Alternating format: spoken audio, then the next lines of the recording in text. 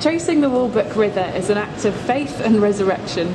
It's a river walk without a river, offering only tantalising hints that there was once water here.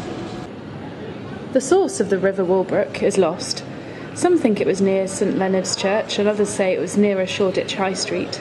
But probably the most likely candidate is the lost Holy Well, a sacred spring credited with miraculous properties that gave its name to the medieval priory of St John the Baptist, Holy Well. The well eventually disappeared from maps, and its exact location is now unclear, but maps of the priory show a great horse pond on what is now the west side of New Inn Street.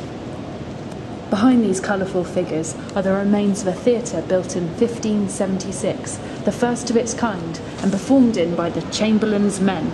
It was a 3-storey, half-timbered building, sited among the remains of the Holy Well Priory.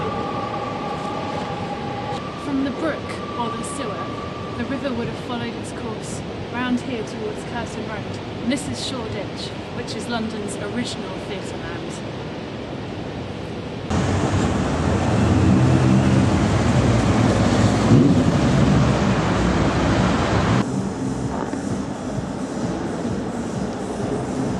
So I've got another old City of London rather gruesome anecdote to match this gruesome graffiti behind us.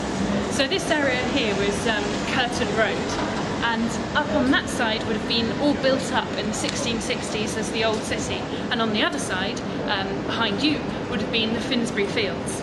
Now, Daniel Defoe writes in the 1660s how this area was a great pit, and the infected during the Great Plague would come up to the edge of the pit and throw themselves in. And then they'd wait to expire before any earth was thrown over them. On a lighter note, up that way is Holy Well Lane, the first name in this walk which has any evidence of our missing river. Here we are on the Curtain Road, and here's the graffiti. I feel like the River Walbrook seems to be lost in the graffiti. There's little signs here of a lost river. Of course, Curtain Road is what used to be called the Holy Well Lane, so we seem to be looking for a river that's not even underground anymore, just lost in time and lost underground.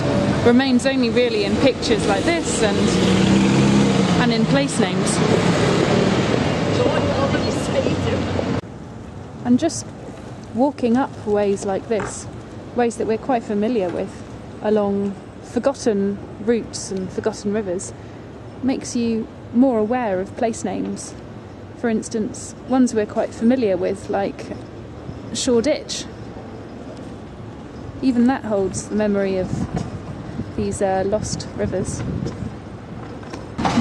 In a sense, perhaps London is a rather obvious choice for somewhere which is just completely layered up with different people's stories and overlapping pathways across the years. But I feel that's obviously clearly reflected in the place names. There on the corner of Curtain Street, which used to be known as the Holy Well Lane, as you know, and then here as well with these old arts and crafts building here. We can go right back in time, and just in front, I've been told, is an old drinking fountain just tucked behind the Hackney Council bin, which in a way offers a really temptingly close way to reach the River Walbrook, which must run somewhere, or did run somewhere, underneath this worship street.